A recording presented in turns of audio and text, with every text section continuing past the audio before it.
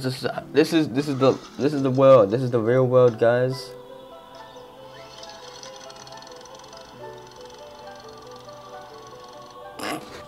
Hey guys, it's your boy PewDiePie. Okay. Let's start with book talk, people. The Death of Ivan Illich. Read this. Has two short stories. The second one's like 15 pages long, and the other one's like 80 something. The first one was 80 pages long worth. That one's good. And the second one's alright, but the first one's really good. It like looks at this guy that is dying slowly from fucking kidney failure or whatever it is. And he's just hating his family because like they're being able to grow up and be happy, and he's just experiencing this pain, and like I don't know, I feel like he expects them to stop everything in their life to just be with him. A very selfish way of thinking and stuff like that. And then later on as you're going on with how this guy is just going through pain and agony and thinking about life and how his life was and how he could have done it differently. It ends on a positive note with like him realizing that he should have been more happy with his life, and that like he says to his family that he's sorry about how he was acting and stuff while he was in this agony and stuff on his dying breath. This is a good book overall about life and death and the purposes of life and stuff like that. And the second one was like the same thing, but it was shorter, and in my opinion wasn't as good, but it was alright. And now I'm reading The Call of the Wild.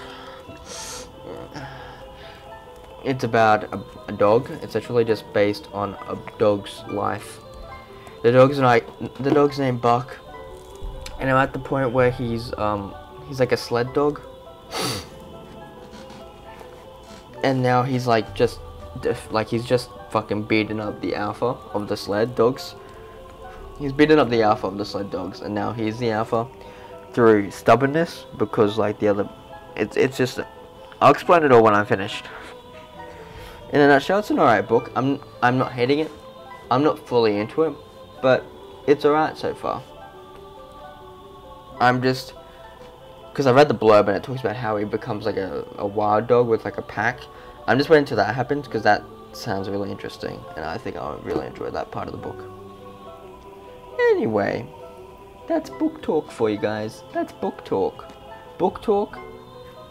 Close the book. Close the book. That is book talk. Close it. Put a bookmark in book talk. I'm watching a lot of anime at the moment. I'm like watching 14. Like, what 14? That's not many. Okay, bitch. Okay, bitch. 14 at the same time. And I've completed like 59 days worth of anime already, okay? So step back a bit, bitch. And one of them I'm really enjoying, because it's like one of those comedy romance ones. Oh, I've seen those like a million times. It's called Nisekoi, if that's how you pronounce it correctly. It's similar to Monogatari, since it's made by the same studio. And I really liked Monogatari. Monogatari was a classic. I might rewatch that later in my life, because I don't really remember much about it. I remember the shell of it all, but I don't remember the specifics that well. Anyway, Nisekoi is very, so if you really like Monogatari, I'd check out Nisekoi, and if you really like Nisekoi, I'd check out Monogatari. Just do that, because they're both very similar in style and the way their camera angles are, and the characters and stuff like that. And he's a Heisehusen. I'm also loving Jujutsu Kaisen. I don't know if I've talked about that yet. Jujutsu Kaisen's got 2 eps left. Next step is tomorrow. Excited to watch it. Really excited to watch it. Second last episode. I'm going to give it an overall rating of 10 because I'm just loving it. I'm absolutely loving it. Loving the animation, the art style, the characters. The plot's obviously not that strict within the story because like it's not really revolved around a main plot. At least not yet. It's more of an anime that you watch for the action. It's like a shonen. And the characters specifically. Ugh, whew, a lot of talking. But love Jujutsu Kaisen. Good anime, bitch. Yeah. Highly recommend it. Go fucking watch that shit. And I gotta wait till the dub comes out so I can watch it with my dad. Because he doesn't like sub, obviously.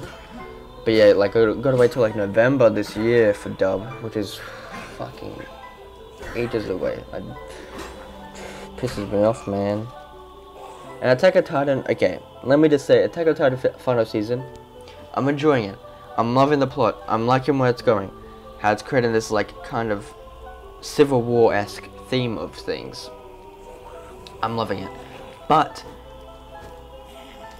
why is Mappa doing so good in Jujutsu Kaisen with barely any CGI? There is CGI, but it's not as noticeable. And then Attack on Titan is using CGI so frequently with the Titans. It looks just horrible. It looks so ugly. I hate it. I hate that glossy look. Sure, use the fucking CGI on the trees, on the background, on the grass, the ground, or whatever. I don't care about that crap because that's shit that you're not focusing on. That's just background stuff. Like, but then when you put it on the fucking Titans and when they're in an action scene, it looks bad. It looks bad. It looks fucking terrible. I'm not gonna lie. It's really painful to watch that shit when you watch 3 other seasons with these Titans that are drawn, animated, and it looks so fucking good and satisfying, and it's done so well, and then it's transferred to a different thing, and I don't care how it looks a bit different. That doesn't bother me, but the fact that they use CGI for the Titans pisses me off. It looks ugly. Ugly! So fucking ugly. Holy crap. But that's my little rant on Attack on Titan final season. Almost finished it, then we're gonna wait for the second part. I'm just hoping that since they are wrapping up on Jujutsu Kaisen first season, that they'll have more people focused on part 2, and then work on that. But I also hope if they are going to do that, they're not going to pull away from Jujutsu Kaisen in the second season.